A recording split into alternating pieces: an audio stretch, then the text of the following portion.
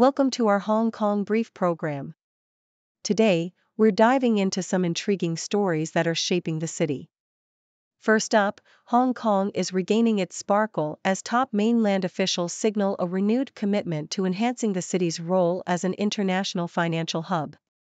With significant capital inflows and a focus on market reforms, it looks like Hong Kong is ready to reclaim its status amidst global challenges. In a more somber turn of events, police are investigating the unsettling discovery of a female skeleton in Ap Lei Chau Park. This shocking find adds to a string of similar incidents in the city, and the Western District Crime Squad is on the case. We'll keep you updated as more details emerge from this ongoing investigation. Lastly, Chief Executive John Lee has urged Hong Kong to remain calm in the face of Donald Trump's potential return to power. With concerns about foreign trade relations and their impact on local stability, Lee emphasizes the importance of resilience. As Hong Kong navigates these political waters, it's clear that the city is determined to maintain its strength and economic potential. Please continue to watch for detailed coverage on these stories. Reuters Breaking Views reports on a significant shift in Hong Kong's financial landscape as mainland officials, including Vice Premier He Lifeng, openly support the city's role as an international financial hub. This marks a departure from previous years where such support was less visible. He Lifeng's presence at a recent conference, alongside prominent CEOs, signals Beijing's intention to leverage Hong Kong to access global capital amidst rising U.S. tariffs. The government has hinted at potential market reforms, which could reinvigorate the finance sector, as evidenced by a surge in IPOs and substantial stock offerings from major mainland companies. Such developments suggest that Hong Kong is on a path to restore its financial prestige, despite ongoing political tensions and legal actions against democracy advocates. South China Morning Post highlights a grim discovery in southern Hong Kong where police are investigating the remains of a female skeleton found near a basketball court in Ap Lei Chau Park. This incident adds to a troubling history of skeletons being uncovered in various locations around the city, including previous cases involving human remains found in the sea and on hillsides. The ongoing investigations reflect a pattern of eerie discoveries that have plagued the region, raising concerns about public safety and the unresolved cases of missing persons. As authorities work to identify the remains, the community is left grappling with the unsettling reality of such findings in their neighborhoods. South China Morning Post also discusses the challenges Hong Kong faces in maintaining its stability amid potential geopolitical tensions, particularly with the anticipated re-election of Donald Trump. Chief Executive John Lee emphasizes that trade relations should not interfere with local affairs, especially in light of Trump's provocative statements regarding Hong Kong's political prisoners. The city has already endured significant reputational damage due to past unrest and sanctions from the U.S. However, recent efforts to promote Hong Kong as a global business hub have begun to bear fruit, with the city regaining its status as Asia's top financial center.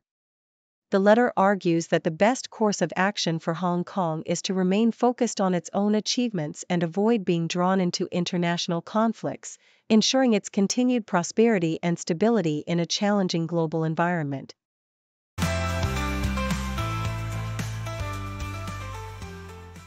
South China Morning Post highlights the culinary journey of Britta Butler, a designer who finds solace in Hong Kong's food scene reminiscent of her American roots. Raised in the USA with a diverse culinary background, Butler shares her favorite dining spots, including Osteria Marzia, known for its coastal Italian dishes, and Zuma, which offers a vibrant brunch experience.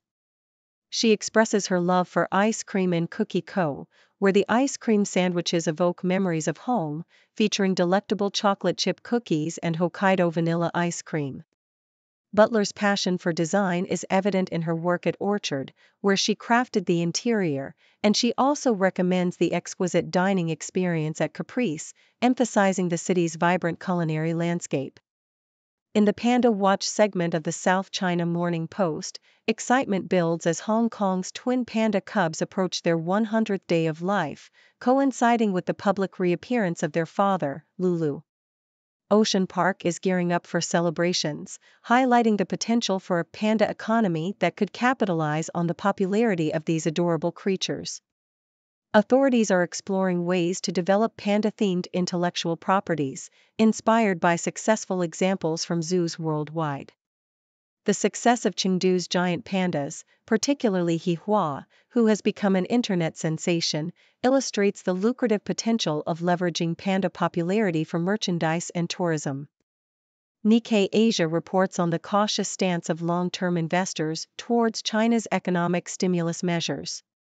Despite a surge in stock market activity, figures like Goldman Sachs CEO David Solomon and PAG's Chris Gradle indicate that many investors remain on the sidelines, awaiting sustained economic support from Beijing.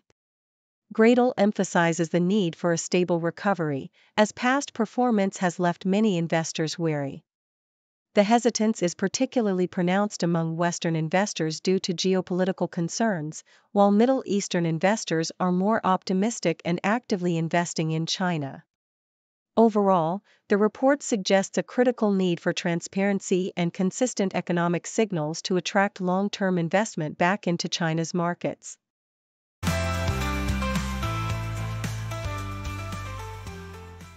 South China Morning Post reports that Hong Kong stocks are on an upward trajectory as investors eagerly await anticipated stimulus measures from Beijing. The Hang Seng Index showed a modest increase of 0.2%, reaching 19,642.83, marking a weekly gain of 1.1%. Meanwhile, the Hang Seng Tech Index rose by 0.7%, contrasting with declines in mainland benchmarks such as the CSI 300 and the Shanghai Composite Index, both down by 0.3%. Notable performances included BYD Electronic, which surged by 7.6%, and Sunny Optical, which saw a 7.4% increase. However, Baidu faced a significant drop of 8.6% due to disappointing revenue figures, marking the largest decline in over 2 years. In a separate article from South China Morning Post, former media mogul Jimmy Lai Ching continues to testify in his high-profile national security trial, where he faces charges related to collusion with foreign forces and conspiracy to publish seditious materials. Lai maintains his innocence, asserting that his writings for the now-defunct Apple Daily were not intended to incite hatred against authorities. He disclosed that he had received sensitive information regarding U.S. sanctions on Hong Kong officials but denied orchestrating a sanctions list. The court proceedings have revealed Lai's perspective on the political climate during the 2019 protests, where he argued that while the protest actions were damaging, they did not result in physical harm to individuals. The trial is set to continue with extensive questioning from his defense team. Also covered by South China Morning Post, Leon Jones is embracing his newfound responsibility as a pivotal player in Hong Kong's national football team under coach Ashley Westwood. Just 5 months after his international debut, Jones has secured a crucial role as the sole conventional center-back, demonstrating both skill and leadership on the field. Despite a challenging start in a World Cup qualifier against Iran, where he made critical errors, Jones reflects positively on his debut experience and is determined to learn and grow. He has a strong connection to Hong Kong, with family supporting him from the stands, and he expresses ambition for his football career, aiming to perform at the highest levels in Asia or beyond. With upcoming matches against Mongolia and Chinese Taipei, Jones is focused on building confidence and success for the team.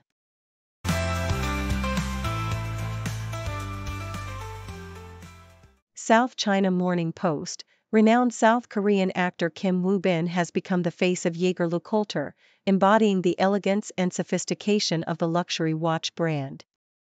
Recently, he showcased the Reverso Tribute Chronograph, a stunning timepiece that marries classic Swiss design with innovative mechanics. This watch, with its unique reversible case originally designed for polo players, features a sleek gray-blue sunray dial on one side and an intricate openwork display on the other, highlighting the new manufacture caliber 860. Additionally, Kim has been seen wearing the 2023 Polaris chronograph, a modern homage to the 1960s Memovox diver's watch, featuring a 42mm steel case and available in striking deep blue or lively gray dials, perfect for the stylish individual. South China Morning Post: as the holiday season approaches, Graff's I Wish campaign dazzles with an exquisite collection of jewelry, showcasing the brand's legacy of exceptional craftsmanship and rare gemstones. Founded by Lawrence Graff, this British jeweler has become synonymous with luxury, featuring iconic pieces like the 38.88-carat fancy intense yellow oval diamond ring surrounded by brilliant white diamonds. The campaign highlights not only stunning designs but also the artistry involved in creating modern heirlooms, with each piece crafted to be cherished for generations. Model Andrea Diaconu brings the collection to life, embodying the spirit of Graff's commitment to perfection and innovation in jewelry design. South China Morning Post: in response to the challenges faced by supply chains connecting Asia and Europe, a new air freight route has been launched by Cargo Point, connecting China to Europe via Tashkent, Uzbekistan. This strategic corridor aims to streamline cargo movement, providing businesses with faster transit times and reliable capacity amidst geopolitical tensions and rising transportation costs. As air cargo demand continues to grow, Tashkent is emerging as a major transit hub, revitalizing the ancient Silk Road pathways for modern trade. With partnerships and infrastructure investments, Cargo Point is paving the way for efficient logistics, ensuring that Uzbekistan plays a pivotal role in the global supply chain landscape, promising a bright future for trade along this new Silk Road.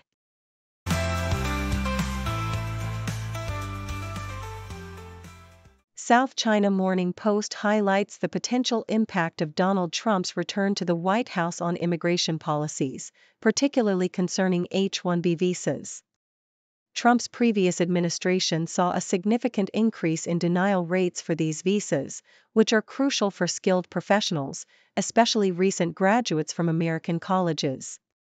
The article suggests that as the U.S. tightens its immigration controls, Hong Kong could emerge as an attractive alternative for these graduates, particularly in fields like computer science and engineering. Chief Executive John Lee Kok-yew's government is actively working to enhance talent attraction schemes, but questions remain about Hong Kong's readiness to welcome and integrate these professionals, especially given the political climate and perceptions of living conditions. In another article, the South China Morning Post reports on new proposals from Hong Kong authorities aimed at improving living conditions for the elderly in light of the city's aging population. The Development Bureau has suggested mandatory design requirements for new buildings frequently used by seniors, such as wider doorways and slip-resistant surfaces. Additionally, the proposals include incentives for developers to incorporate elderly-friendly facilities. With projections indicating that the elderly population will significantly increase in the coming years, the government recognizes the need to create a more accessible environment to combat issues like mobility challenges and social isolation. However, the implementation of these proposals may take time, prompting calls for immediate technological solutions to enhance elderly welfare. Lastly, the South China Morning Post discusses the alarming decline in the number of Hong Kong students enrolling in U.S. universities, which has dropped below 3,000 for the first time in over half a century.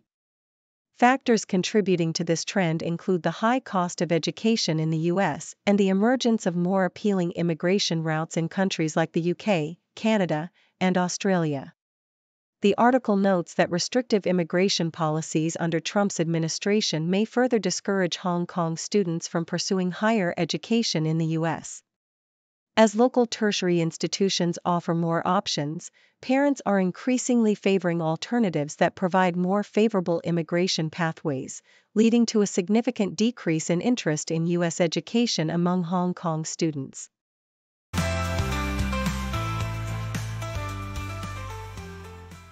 Thank you for tuning in. The content above showcases the latest briefing reports and analytical synopses, thoughtfully curated by the 6Do team.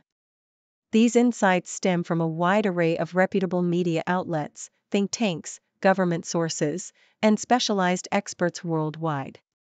We encourage you to explore these sources for a comprehensive perspective. Keep in mind that while the content may not always align with the official standpoint of 6Do Brief, it's not meant to be taken as absolute directives for decision-making. Comprising seasoned media professionals, learned scholars, and accomplished scientists, the 6Do team embodies a trailblazing, fully independent media entity. To customize 6Do Brief to meet your professional needs, you have the option to subscribe to a diverse array of briefings on our website, 6dobrief.com. Regardless of your location, you can conveniently receive 6Do Brief via email. Morning sunlight on the street, city whispers soft and sweet, faces mix in daily grind, every story intertwined, cultures blend like colors bright, languages in the silent night, on the table stories told, food and feast upon so bold, people living day by day, in the heart they find their way, sharing moments voices sing, in this world of everything, society in rhythms beat, entertainment's fleeting heat, echoes of voice and fears, laughing through our unseen tears, children playing in the park, drawing dreams till after dark, elders speak of days gone by, washing shadows from the sky. People living day by day, in the heart they find their way, sharing moments voices sing, in this world of everything.